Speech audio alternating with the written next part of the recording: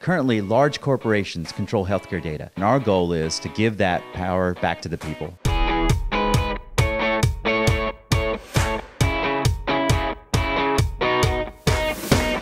I'm here in the Cayman Islands for the D10E conference, and yesterday I was able to see some amazing presentations from a bunch of companies that are doing some really awesome stuff. And one of those companies was a group called Amsys Blockchain. I'm here with the CEO, Aman Quadri, and you're going to tell us a little bit about this company that is really trying to disrupt the medical records industry. Yeah, so we're currently trying to create a medical record platform we call Amchart, and it's a universal medical record. There are plenty of us that have gone to the doctor's office and filled out paperwork and then have been referred to another person and filled out the same paperwork again. Or families have taken their children to the doctor's office but then can't tell somebody what medications they're on or what diagnostics they've done or lab work. And so what we're trying to do is create this universal medical record that can carry anywhere throughout the world, and you have all your data on hand, so if there's ever a problem or a concern, you can show it to your doctor right away. You have a great video that explains this product. What if you could maintain all of your health information in one place and quickly and conveniently provide access to trusted providers? Welcome to Amchart. Amchart is poised to revolutionize healthcare and wellness by putting accurate, accessible patient information back in the hands of patients like you. We create one record. So one record with doctors, physicians, hospitals, providers, everybody being able to put that data onto one simplified record that you can carry on a mobile application or be able to log in from your computer. So the actual doctors and the hospitals will be able to put information on this record? Absolutely. So currently, doctors use electronic health records and they subscribe to these different platforms.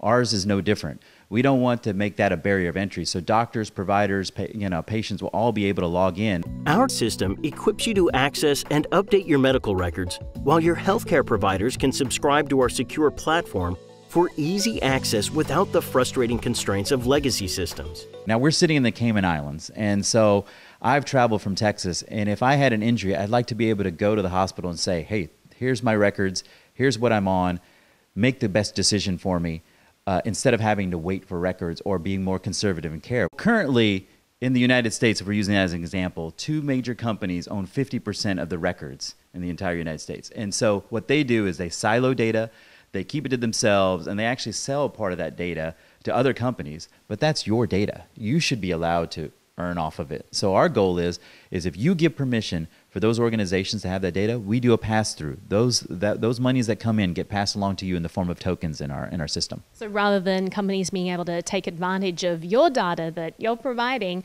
instead you own that and you can do with it what you want. Absolutely. If you don't want to give access to it, you don't have to. But if you want to and you want to earn for it, you can. The doctors can put information on this record, but the patient controls who actually gets to see that information. Absolutely. For the longest time, they've never had control. And so we want to give that control back to the patient. Why do you need a blockchain to solve this issue? Blockchain has several different features. One, it's to create security throughout our data. The other thing with it is to create that immutable trust, right? So we want to make sure that once something goes on a ledger, it never can be changed. And unfortunately, in the healthcare industry, there are a lot of changes that happen to health records all the time. Why do changes happen? Well, one, because doctors' offices and even hospital groups actually are looking to avoid medical malpractice.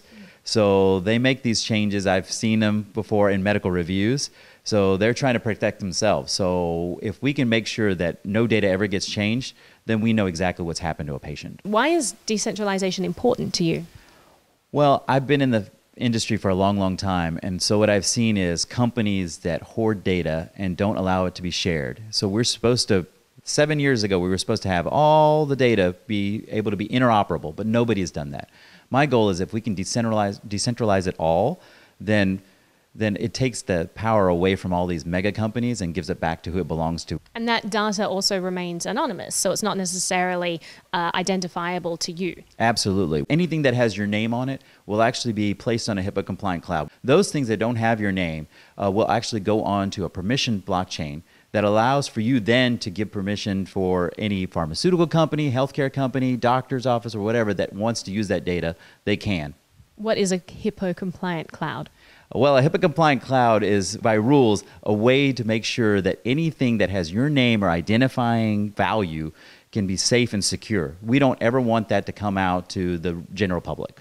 And you're currently working on completely decentralizing the platform so that it's not in a cloud protected by a company. It's all protected by blockchain and encryption. Absolutely. At this point in time, there's no true public blockchain that protects it. So what we've done is we've created a hybrid model. Now we're working on a public blockchain that eventually will have those security features that allows us to put everything on the public ledger. Why was this issue important to you? Why did you want to go into this industry to try to solve it? For the last 20 years, I've been a practicing physical therapist. And for the last 5 to 7 years, I've been a consultant working on the back end to help doctors' offices implement electronic health records, implement medical billing practices.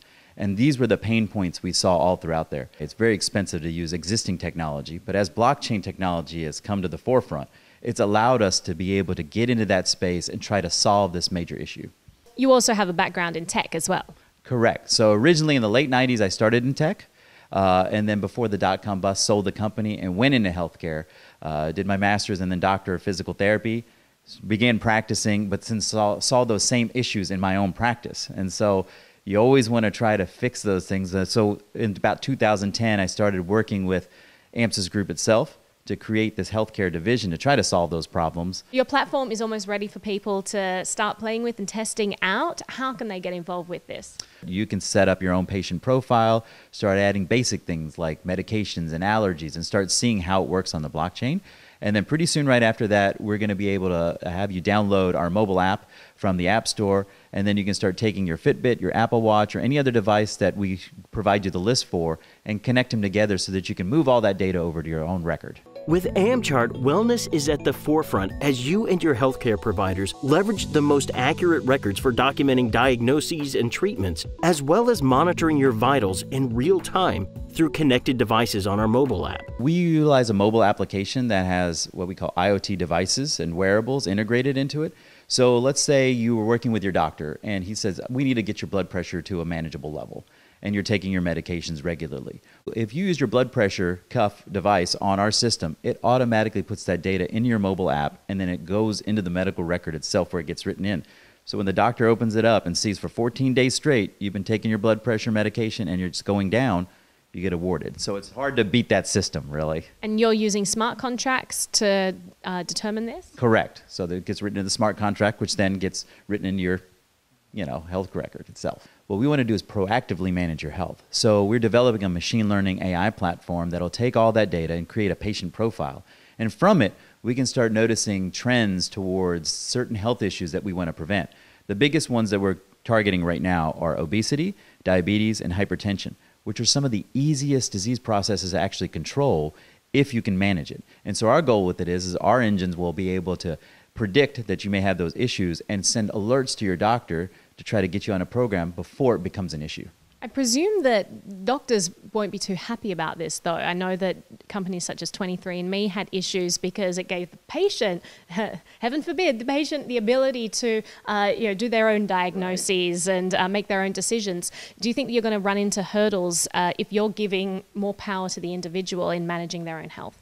Well, we've talked to a couple of large physician groups already, and they feel like that actually having more data is helpful, because what's happening now is that they're having to see more and more patients for less and less time. So the rule of thumb is that we see more patients to make less money. That's what doctors say. And so our goal with it is if they have more information up front and more information in that health record that they open up, then they can make a better decision long term for the patient's care. Earn reward incentives when meeting health goals. We feel like the patients or the clients themselves should be awarded for everything that they do as part of their health. So we incentivize them as part of our program. So you build your medical record, you earn tokens. If you follow a doctor's plan to work on some of your health issues and change those things for the better, again, you earn tokens in our economy. If you give permission to your data to be used for medical research and pharmaceutical companies, again, you earn tokens. And what can those tokens be used for? We partner with a blockchain loyalty company, so you can move it over there. So what you earn throughout the year can maybe buy you enough gift cards to pay for all your Christmas shopping, right? Sounds nice. Use these tokens to trade for shopping, dining, travel, and more by taking a proactive role in your own wellness and healthy lifestyle. What kind of regulatory hurdles have you come up against? Because I presume that the government has certain rules of what they want to see in terms of medical records. Well, currently, the government itself, through a couple of people like the VA and some other ones, are actually looking at blockchain tech as a possible solution to their issue. There have been the recent, I think they spent $3.8 billion, the government did, integrating a new electronic health record into their government system that has not worked. And so now they've shifted. And so, in fact, one of our advisors that sits on our board has developed a couple of the programs that they have. And so now he's helping us to possibly use this as a tool for a government health system. So your aim is to create a system that actually works and to say, hey, we improved upon the model, use our system. Well, I don't need to spend $3.8 billion to develop a system. I feel like we can get there much easier and provide a simpler platform that allows the government to even get their records in a timely fashion. Thank you so much, and I wish you all the best. I appreciate it. Thanks.